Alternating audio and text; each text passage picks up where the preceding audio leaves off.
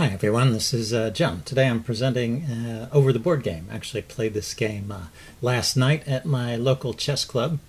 So let me say a few words setting up the game. This is a 5-round tournament. This is the game from the 4th round.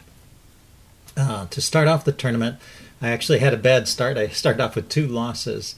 Usually I get paired up in this chess club in the first round, meaning I face a higher rated player in the first round. But if I lose that game, then usually I get to play someone somewhat lower rated on the second round. But I had the bad luck in this tournament where in the first round one of the top players lost unexpectedly, and I got paired against him in the second round. So I had 2 very high rated players in a row, lost both games, and then the third round I finally got to face a lower rated player. And I did manage to win that one, but it was a very unconvincing victory. I actually was probably losing through most of the game, and then my opponent was just playing too quickly and overlooked a skewer and lost a piece. So anyway, I managed to win that one. So I was 1 point out of 3 at the start of this round. And once again, facing a lower-rated player. And I really need to win this game just to maintain my rating. So I am out for a win. Let's see, to talk about the ratings, my tournament rating, meaning the rating on which the pairings are based, was 1826, and that's based on the most recent published rating. Since that was published, actually a couple of tournaments I played in were rated, and my current live rating is 1884, so somewhat higher than the published rating. And my opponent in the reverse situation, his published rating was 1750, and his live rating was 1732. So there's a significant rating advantage in my favor, but of course the rating doesn't determine the outcome of the game, only the moves played. And also I was somewhat tired. This affects the way I play. I hadn't gotten a good night's sleep the night before, so I was coming in not wanting to play anything too exotic or confusing. So it resulted in an interesting game, I thought, where so d4, d5, c4, the Queen's Gambit, and my opponent played e6, Queen's Gambit declined.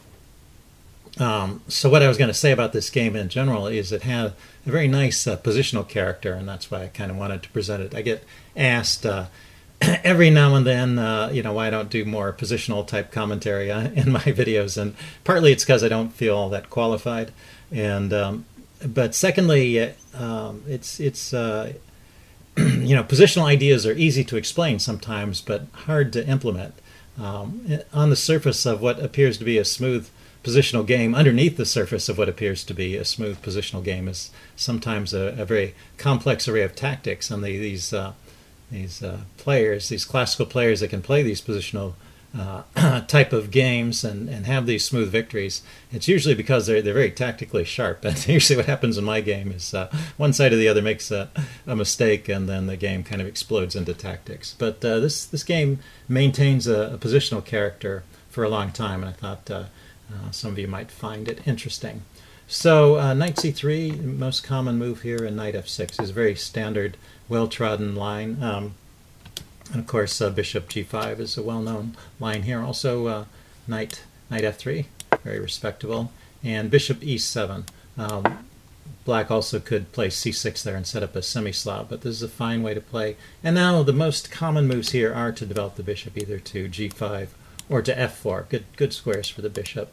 But as I mentioned, I was somewhat tired, and I don't normally play that way. My most common move here is e3, which is a playable move.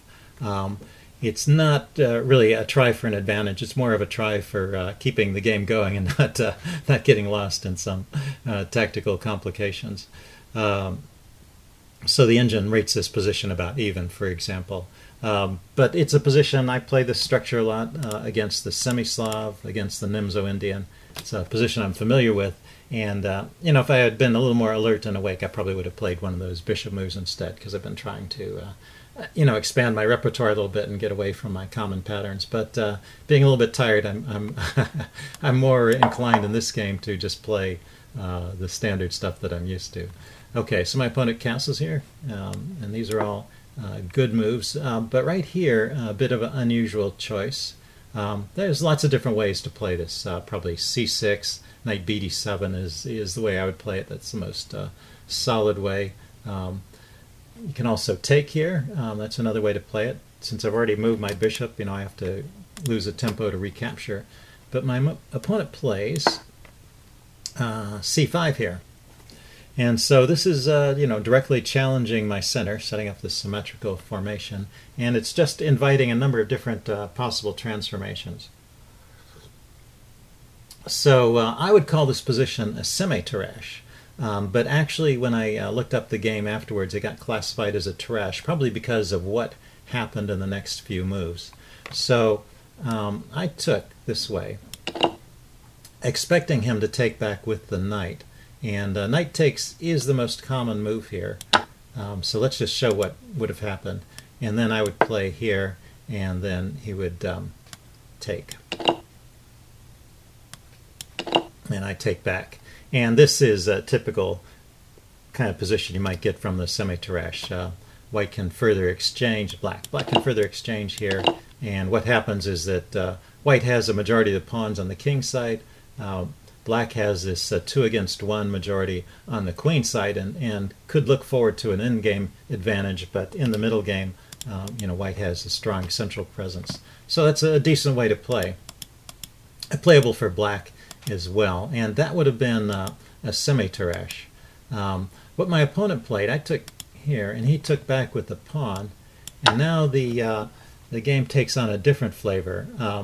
I decide at this point to give my opponent an isolated queen's pawn and play against that. And this sort of idea appeals to me, particularly in this situation, because it's just kind of a simple plan. So I'm not going to be doing any overly fancy or complicated thinking here. There's just kind of one theme that runs through the whole game, which is play against the isolated queen's pawn. And this kind of position can arise from the Tarrasch defense, and so that's probably why it got called a Tarrasch. Although when I play against the Tarrasch in the standard lines, usually what has happened is I played g3 and fianchettoed my bishop to g2, and I'm getting pressure along this diagonal against the isolated queen's pawn. So even though this is a familiar kind of position, I don't know if I've ever been exactly in this position before, and I don't have my bishop in the ideal spot to combat the isolated queen's pawn of the Tarrasch. So I have to innovate. I'm not playing by rote at this point. I'm thinking about my moves, and I think it's interesting to watch the battle against the isolated queen's pawn unfold from this point forward. So I castle, and every move before I make it, I have to calculate what's going to happen if black advances the pawn, because the key thing here is the isolated queen's pawn is a temporary advantage for black. It gives him a little more space in the center. It gives him easy development for his pieces. But in the long run, it's a weakness. And as long as I have this pawn on e3, it prevents his d-pawn from becoming a passed pawn. If this pawn were isolated but passed, it would be a strength in the endgame. But as it is, it's a weakness in the endgame. It can become a target, has no pawns on either side to defend it. And so that's what this game is going to be about in this stage, is that pawn a weakness or a strength? And the advantage that black has in development can make this a strength, and a lot of times that's realized by pushing the pawn forward and just opening things up, even sometimes at the expense of sacking the pawn. So here, if he pushes the pawn, I can just take it. So this would go, this is a common trick, just put it on the board. He takes, I take, he takes, and then check. And he loses the queen. So it's defended tactically. So I don't have to worry about him pushing the pawn at this point. But it illustrates the character of this game, which is that on the surface it may look like just a positional play, but underneath there's all these tactics that you have to compute on every move. And I think actually that's what makes positional play hard. It's not the positional ideas that are difficult, it's how you realize them. So anyway, going back to the game, my opponent played bishop to g4 here, pinning my knight and continuing his development. And once again, I have to consider whether he can play the move d4 here, rather. And also if he's going to get some pressure against my pinned knight. So the exchange here, if I don't want to mess up my pawns, is going to pull my queen away from the d file. So eventually I decide just to drop my bishop back to e2, and then once again this pawn push doesn't work. And the reason it doesn't work now is for a different reason. If he pushes, I can take, and it's adequately defended, and if he tries to eliminate one of the defenders, I can just take back here. Now he can grab the pawn, but he loses the rook in the corner. So the exchange brings my bishop to a good square and gives it some counter tactics. So once again, this pawn cannot be pushed. But that's what I mean about the calculations under the surface. Every move I make, I have to run this calculation. What happens if he pushes that pawn, and what kind of defense do I have? My opponent plays knight c6. And here is another spot where I thought for a long time. One idea I have, and it's probably okay, so just to play my knight here and bring it back and just blockade that pawn. Blockading the pawn is a way to prevent it just mechanically from going forward, and then having blockaded it, what you want to do is somehow arrange an exchange so you get rid of all the other pieces on the board and then play against that pawn in the endgame. So that's one way to play this position. Let's see, is there a problem? I ended up not playing this. I'm not sure if there's a tactical problem with this. Say if he just kicks it and I drop here, he can just continue developing. So I guess there's no real tactical problem at this point, but it's not maybe the best way to play. The engine rates this as favorable to black, actually. One problem is that check the development. So I've been making moves here, and I'll go ahead and put on the move I decided to play. I decided to play b3 so that I would have good development for this bishop. Until I move the b pawn, the bishop's only avenue of development is this direction, and that will block the queen from looking at the d file and the d pawn, and so I don't really want to do that. So I play the move b3. So now let's talk about development. My opponent has 4 pieces developed, and I only have 3, and it's his turn to move. So he's basically gained two steps in development over me. And it's because I've made a bunch of pawn moves, basically. Part of them were necessary in order to create this isolated queen's pawn, which I think is going to be a long-term weakness. But but I have to survive. I have to recognize the advantage my opponent has in development and make sure that I'm very careful and I'm not falling further behind in development, and there's not an opportunity for him to take advantage of this development or this lack of development and push the pawn.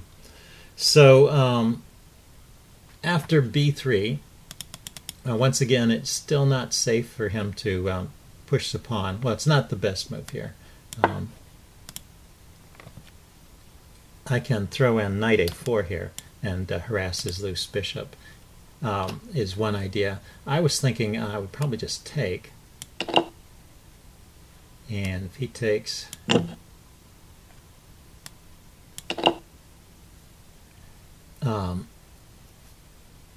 the engine gives queen takes d4. I didn't think of this line. I was thinking, let's back up a second. After I take, if he takes this way, I thought I could take over here. Maybe this doesn't work. Oh, because this my knight is loose in this line. Okay, maybe I was thinking of a different point. So yeah, so in this position, yeah, probably knight a4 is the move that. Yeah, let's cancel that. If he pushes, I'll play knight a4, hitting his bishop, and let's check that out. So he pushes. I play knight a4. I didn't work this part out in the game. So he needs to retreat the bishop. Say he wants to stay. Oh, that's the problem. It chases him off this diagonal. So if his bishop drops back this way, then I can just pick up the pawn. And also if he exchanges this knight, my bishop comes to this diagonal again looking at his knight, and there's an opportunity for me to exchange the bishop against knight here and create another isolated pawn for black. So I have enough going on that it's not advisable for him to push the pawn here. And he plays a sensible developing move, rook c8, and now I play bishop b2. Once again, before I play this, I have to calculate this move e5. I guess I won't keep doing that. He plays rook e8 here, developing, and I play rook c1. So the engine still rates this position as about even, so neither side really has a strong advantage, but it's not the kind of even position which is Tarrasch. It's more double-edged than that, because there's different kinds of advantages that each side has. I have the more solid position. Black has the more space and the more active pieces, and so something eventually will give way. My opponent plays a6 to try and keep my knight out of the b5 square. And actually, I had planned before this move to play, if he played a6, to play my knight to b5 anyway, taking advantage of the discovered attack on his bishop. And only when we got to this position did I realize that he can do a kamikaze move. He can sacrifice his bishop on e3 here. So this move is no longer any good. I play my knight here, and the rook is attacking his bishop. Instead of taking my knight, though, he takes on e3. And yeah, I take back, and then he can grab the knight. And this is decent. He can take here. Bishop takes f6. Oh, I guess it's my move. Yeah, I can take on f6 and try and mess up some things over here. But basically, black is doing fine in this position.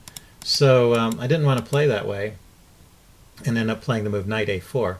But there's actually a different tactic here, which this is really the first tactic I missed in the game. But there's a good move for white in this position if you want to look for it. Okay, I'm going to give the answer away. The answer is knight takes the d-pawn. I can just get rid of that. Isolated d-pawn that I've been playing against, and just have a good position here, because he's got to do something about the attack on his bishop. So very simple way to gain an advantage here, and it's hard to say why I didn't think of that. You know, whenever you have a tactic like a discovery, you should really look around for all possible discoveries and find the best one. See if there's one that really gives you an advantage. And instead, you know, I had this kind of tunnel vision. I'd been thinking in advance of these various knight moves, knight to b5, knight to a4, and I just was calculating those moves, and I did not even stop to consider this move, knight takes d5, the best move in the position. I didn't even think about it. So, but that's what happens. You know, if you can use certain things as a cue. I mean, ideally, you would like to be able to think about all the captures every move, and if you can do that, you'll probably help your game immensely. But if you have trouble thinking about that at every move, at least in cases where there's obvious tactical motifs like that. Yeah, let's erase a few of those arrows. There's an obvious tactical motif here with the discovered attack, and so whenever one of those appears on the board, you should always pause at that point, if you have time, of course, depending on the length of the game and your time situation. Always pause to stop and consider all of the ways to take advantage of that tactic. Okay, you can use that as a cue. Anyway, I played knight a4, hitting his bishop. And hang on just a second. He played bishop e7, just retreating. I had expected something different. I thought he would retreat his bishop to the square a7 so as to maintain pressure on this diagonal. And so I was imagining a continuation like that, like this, bishop a7, and then knight here, blocking the bishop, and once again preventing him from pushing his pawn forward. And yeah, the engine says queen e7 is a pretty good move here. Also knight e4. So black is doing fine in this position. But what he played was bishop back to e7. And I think this is not as accurate and allows me to play the move knight d4. So finally, you know, I've avoided occupying the square in front of the pawn, But finally I thought this would be the time, because what this does is it forces some exchanges, and it's in my interest to exchange all the pieces. Like I say, I want to get an endgame position basically where I'm playing against this isolated queen's pawn, and so the more exchanges I can engineer, the better off I am. But I don't want exchanges at any cost. I want exchanges that don't harm my position. So my opponent took here, and took back with the queen. Let's see, he could have considered taking on d4. Yeah, this is the position I was thinking of. So if he takes here, I was thinking I grab the bishop here, and that also hits his rook. And he can throw in rook takes c1, escape that way. Bishop takes, and now he needs to retreat the knight back to e6. I guess he's got a good square for the knight. So this is one of the ways I was thinking the game might have proceeded at this point. And it helps me, but you know, the engine still rates this as even. I guess this is a good formation for black's pieces. Kind of an interesting one. But he took the other way. He took on e2. This is also an okay move. I take back. And then he played bishop to d6, maybe thinking of setting up some threats along this diagonal. And right here, this is something I didn't think about too much. The engine is recommending, I did think about this during the game, I just didn't like it, but the engine is recommending knight takes c6, pawn takes c6, and then taking over here on f6. And you know, it does meet my goal of getting rid of a lot of material. Ah, here's what I missed. I can now grab the pawn on a6. Okay, so that's what I missed during the game. So this exchange after bishop d6. Take here. If he takes with a rook, I can trade rooks and still bring this b pawn to c6, and then his a pawn is loose. So missed that tactic. So that would have been a good way to play. I just got my queen out of this potential pin. My knight was a bit loose there. It was defended by the bishop, but because of the pin on the pawn there, it wasn't defended by a pawn, and so it was in a little bit of danger. Okay, so still about an even position according to the chess engine evaluation. Now my opponent takes here, and I was happy to see this. Gets my knight out, my bishop out, and trades off another pair of pieces, and now I'm threatening to cause some damage over here. If I were allowed to, I would take the knight, and if he takes with the queen, I would take the queens off and leave him with these doubled pawns on the f-file, the isolated pawn here, and just play that endgame very happily. So my opponent doesn't want that, though, and he stops the pawn damage by playing bishop to e5, which is the best move in the position here. And I thought about this position for a long time. I was not sure if I could find a good square for my bishop. I would move it away, because I think this is a good piece. But I couldn't find a particularly good square, and I thought, well, pulling his rook here, maybe I get some tactics against it. So I had the idea of playing my knight here and then here, hitting his rook. The knight to here, I went ahead and played this. It hits a pawn, so I can play this with tempo, but he drops the rook back to e7, so I haven't gamed that much. I was thinking I could come here. But this served an important function for me. That trade helped activate my knight, which was sitting over on the side of the board. So once again, you know, it's important to keep all your pieces in the game, not let any of them get sidelined indefinitely. So after this move, the knight d3 idea no longer seemed attractive. It's not coming with tempo, and once again I have to worry about him pushing the pawn forward. I'm not blockading it, so I play rook f to d1. And my opponent plays queen to e8. I think maybe at this point he was getting a little bit impatient. You know, he's been playing, it's been a long game. We've both been thinking about our moves a lot, and there's been this constant pressure on the d-pawn, and he's just trying to start to look for counterplay. But I don't think there's a whole lot going on this file at this point. If he pushes and I take, he still can't checkmate me. But there is, you have to recognize there is a back row weakness for both sides, in that our kings don't have any escape. So if I were to lift one of my rooks, there's a checkmate threat on the back rank, for example. So after queen e8, I continue with my plan to improve the knight to d3, thinking it might come to f4, attacking this pawn.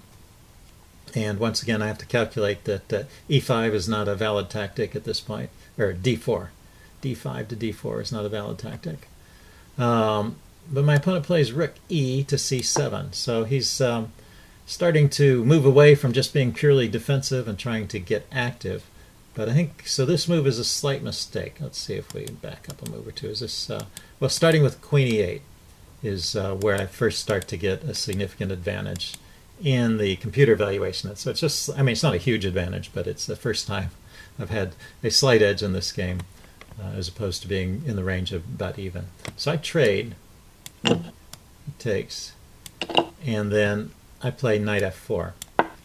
So this was my idea. I've activated my knight. It's attacking his d-pawn, and but I have at this point finally given my opponent an opportunity for some counterplay, perhaps. And he continues with the move rook c2. So here, this is apparently a mistake. But there were a couple of variations. What I was expecting here was queen e8. And I thought I couldn't take the pawn, so let's go through the variation as I imagined it. If I take the pawn, he takes, and I take with my rook, hitting his queen. He can check. The king has no escape squares. I bring my rook back, and I had noticed my rook has defended my queen, but he can just take the rook, drawing my queen here, and then take my queen, and that's checkmate. So I thought just queen to d8 here, defending the pawn, was going to be sufficient to hold it, because he's got two defenders on it, and he's got the threat of the back rank mate to prevent me from taking it. But when I looked at this with a chess engine, it turns out I can take it, because after knight takes, I can play the move e4 to get my knight back. And he can't prevent me from taking the knight now. The knight is pinned, and if it moves, not only do I win the queen, but I checkmate him. so that knight's not going anywhere. The best he can do is move his queen out of the way. Oh, the engine is recommending queen d6, but wherever he puts the queen, I'm going to take that and be a pawn up. So I could have, if he had played the move queen d8, which I thought was his best defense here, then I could have taken the pawn anyway. I don't know if I would have seen that in the game, because in this position, as I was trying to imagine what my opponent was going to do and what I would respond, I thought queen d8 was an adequate defense. The engine recommends queen to c6 as a defense, or queen to e5, trying to trade things off. Okay, so rook c2 is an attempt to get active, and at first I thought this was pretty good. Sometimes it's an idea just to give up this d-pawn to activate your pieces.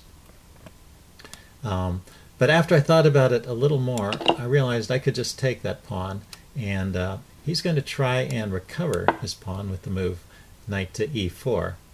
And this is awkward to defend. My queen is defending it. I don't want to play a passive move like like rook to f1. But as I thought about this position some more, I realized I don't even need to defend that pawn. And if you want to pause the video and think about it,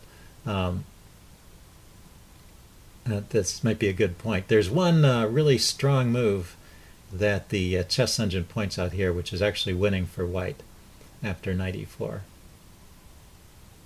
And that's maybe hard to see. So there's two puzzles in this position. One is that, can you find the best move for white, which I didn't play? And then the second puzzle is, can you find out why I don't have to worry about the loss of this pawn? Actually, that's a little too vague. I'm going to show you the answer for the first question, which is, what's the best move the computer found in this position? And that is knight e7 check. Not a move you'd think of, right? You're just placing the knight there where it could be taken. But of course, if he takes it, there's big trouble. You take the knight, and now he can't take the queen because of checkmate. So the queen has to drop back to defend the back rank, and then queen c2, and you're penetrating. You're 2 pawns up now, and you're just you have a devastating threat on the back rank here. Was there a better move than that? Queen takes. Oh, I'm taking c2. Queen takes the rook. I was going to say that wasn't the way I remembered it. Okay. Yeah. So knight e7 check. He takes. You take. So the material's even. He can't take the queen, but you have 2 threats. You know, the threat is to take the queen and checkmate him, and the threat is to take the rook. If he plays the rook back, then he loses the queen. Yeah. So the queen goes back, and then you grab the rook.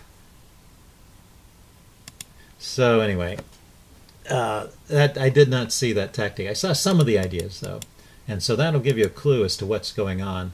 And so the move I played is the second best move in the position, but still has some interesting points to it. It's still winning for white basically. So now black only has 1 defense in this position. He can't afford. This is the position I meant to ask about. He can't afford to take the pawn with his rook. I'm attacking the rook, sort of encouraging him to take that pawn. So if you want to pause the video and see why can't black take that pawn, that's your tactics quiz and the final tactics quiz for this video. Okay, that's what happened. Is he took the pawn, and then I just took the knight, and he resigned. His rook is hanging. His queen is hanging, and if he takes my queen, I checkmate him. So there's really no way out here. Just game over. His best defense in this position after knight b4, in fact his only move to hold the game at all, is to place the rook back here, defending his back rank. But now I've just grabbed the d-pawn. I'm a pawn up, and I can look forward to a comfortable game. You know, I'll probably play a simple move like g3 here to give my king a little space. So I don't have to worry about these back rank threats, and then just continue from here. I think I won't have any trouble chasing his knight away. So so I should go on to win this game anyway, but the way it was played was kind of nice. For me anyway. He played rook takes f2, and I played queen takes e4, and then my opponent resigned in this position. That's how the game ended. So I hope you guys enjoyed that. I think you know, it's interesting to look at these kind of positional games. It may seem like there was just one simple theme running through the whole game, but each time you had to look at all these tactics. So that's it. Hope you guys enjoyed it. Leave any comments you have in the section below, and I will see you again soon. Bye.